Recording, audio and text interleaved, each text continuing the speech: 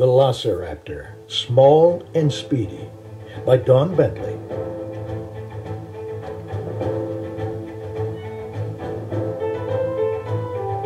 Read to me. Read it myself. Autoplay.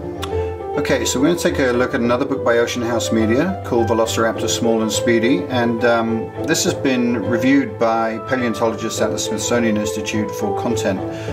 So it's a really nice app to look at with your kids, and I know a lot of kids are into dinosaurs.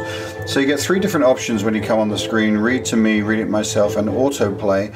On the bottom you've got some information about the company. You can have a quick look at some other apps that Ocean House Media offer, and you can go into look at the bookshelf, and I recommend you download this app because it keeps all your books in one place and it's available for you. So if you click on autoplay, what that does, it reads the entire book and turns the pages for you, and the only way to get out of that is to press the home button like it says there. So we're not going to do that version today, but that is available if you just want to sit back and enjoy it. What we're going to do is we're going to click on read it myself, and then I'm going to show you how to use the book. So when you come onto the page, you can double tap. The sun beats down on the dry, hot land. A hand with long fingers and sharp claws creeps over the edge of the rocky hill. Another hand follows.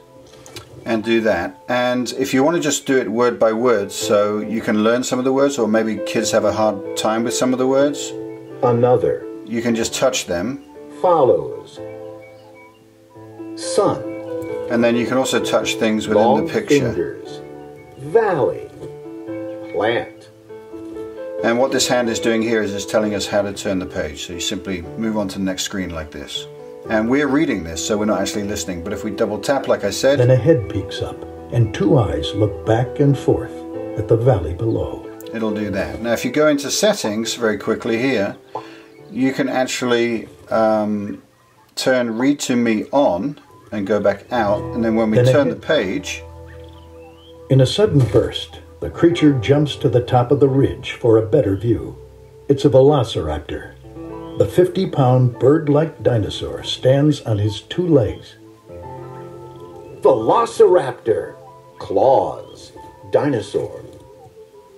Even though he is only 3 feet tall, Velociraptor does not have much to fear. He is smart, fast, and fierce. Okay, and if we pull the menu up again, we can look at the pages, and you can scroll to any page that you like within the book. So if we tap on one. In a small stream nearby, animals gather to drink. There is not much water in the dry valley, so many animals must share what little there is. And again, you can touch the words or Ornithodesmus. Pictures. So it's really nicely put together.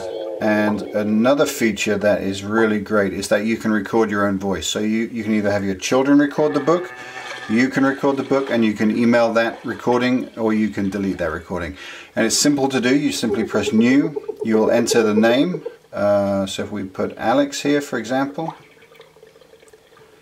what will happen is the page that you're on, you simply press record, you read from the paragraph, and then you go to the next page or go back to a page, and then that will be the recording throughout the book. So it's really easy to make that work.